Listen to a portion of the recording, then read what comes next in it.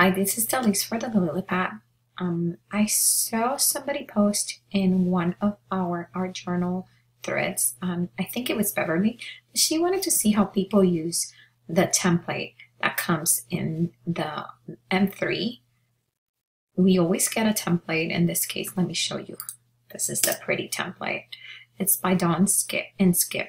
And it is the M3 Mixed Media Monthly template. I can show you how I would use it. I know this varies from person to person. The first thing that I start in most of my pages is actually my background. And this template has very simple background with a lot of paint. And I like BC backgrounds, but that is me. That is my personal likings, is to have a BC background.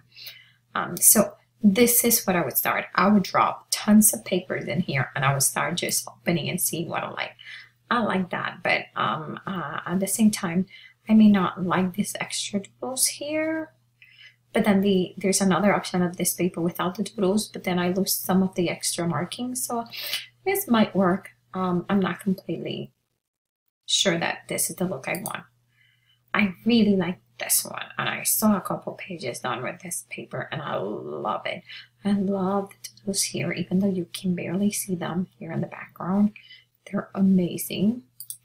Then there's this one, which really is just stunning.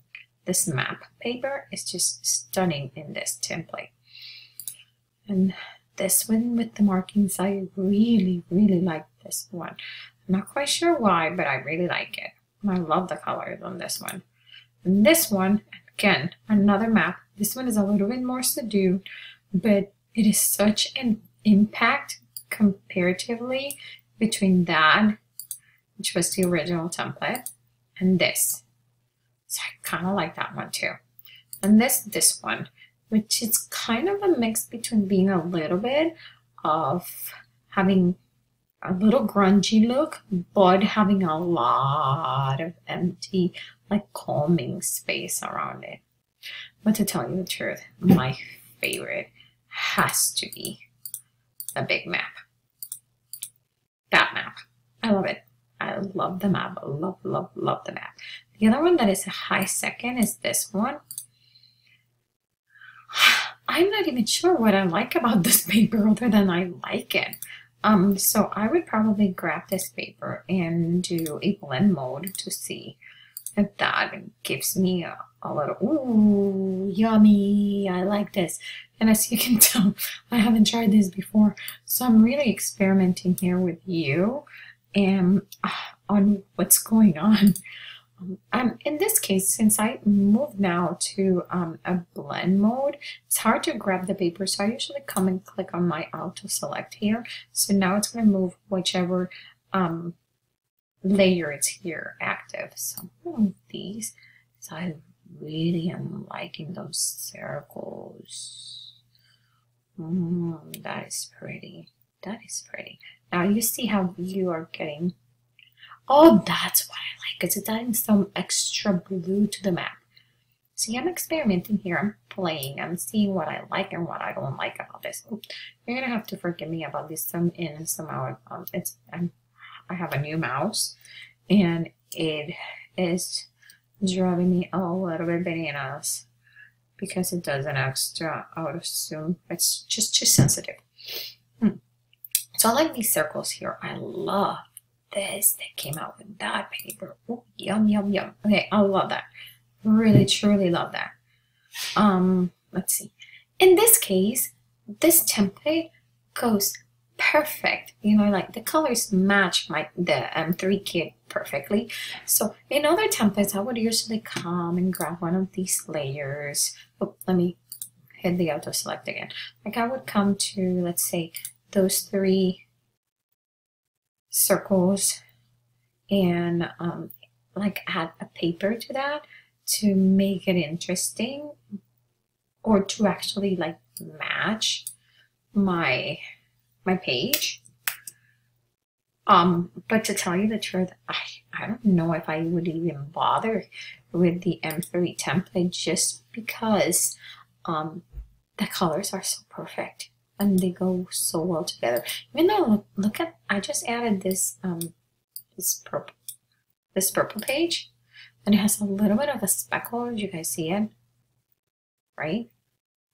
And I'm really liking how when I clip it to my paper, you kind of have those speckles on my paint. And I know that around here there was some like water splashes. Where are they? Of course, now I want those water splashes that I saw. See these? Oops, not those ones. But these ones in the paper, you see them? See them right there? Oh, I like those water splashes a lot. Oh yeah. Oh, that is adorable, pretty. So usually I wouldn't even bother because it's the colors that I'm gonna be using. But in this case, I really like that extra speckle because I'm getting an extra texture. There goes my mouse again. Maybe let's see what happens with this blue. Okay, this blue, I like this paper. See that paper? Ooh, yummy, yummy paper. So let's see if we see any difference. Oh, to get a little bit more yellowish. Oh, I like that. How about if we do a multiply in there?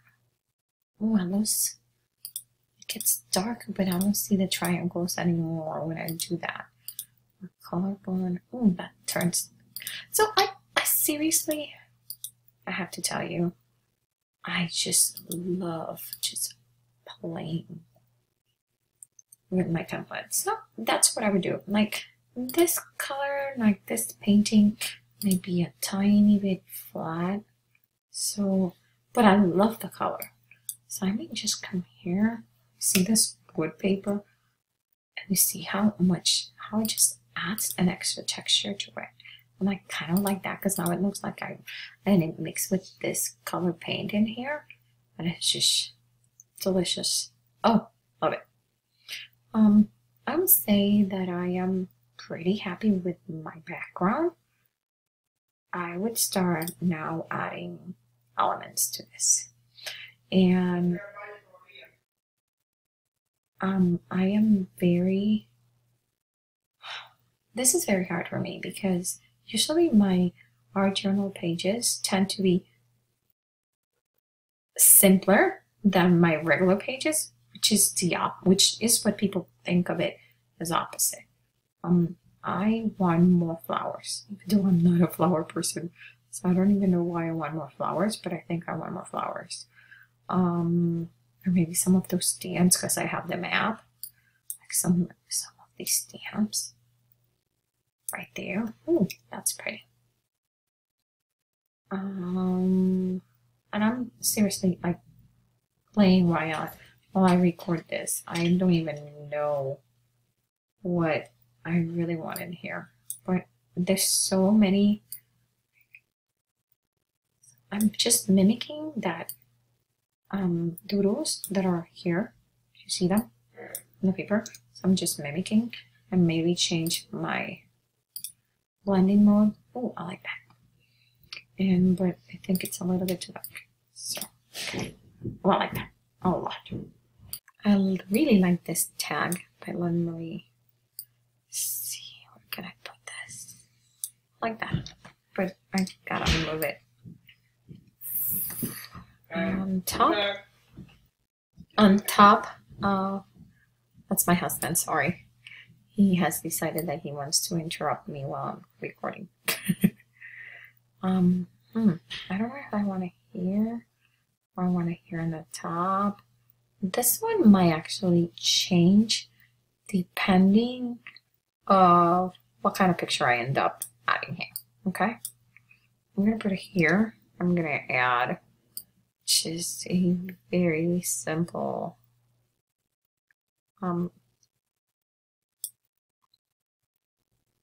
shadow. Okay, that's good. And this might end up being reduced, which I think I'm gonna do right now.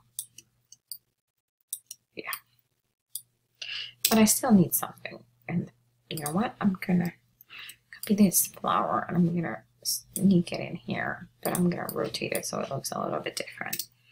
And then I'm making another copy of that flower. And I am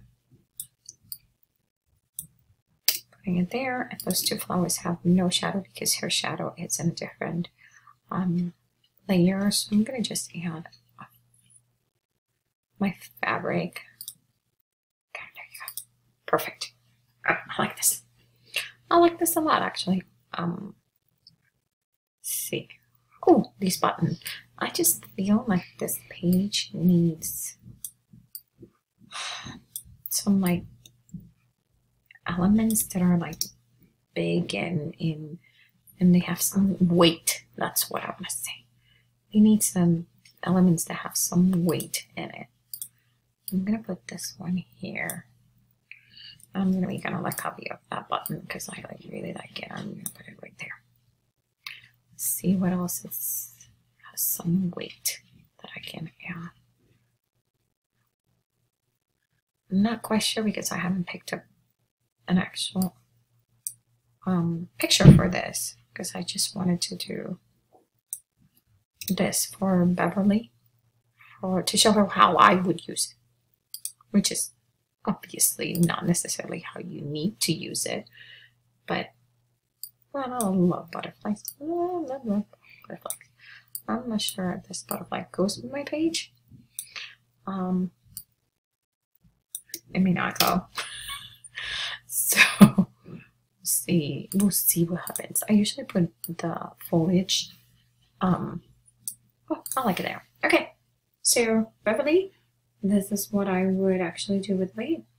And this is pretty close to what my end result would be, just adding a picture. Okay, I hope this helps. Let me know if you have any other questions, and thank you for asking questions and letting us know what you guys are looking for in the M380 and M3 area and in the art journal section.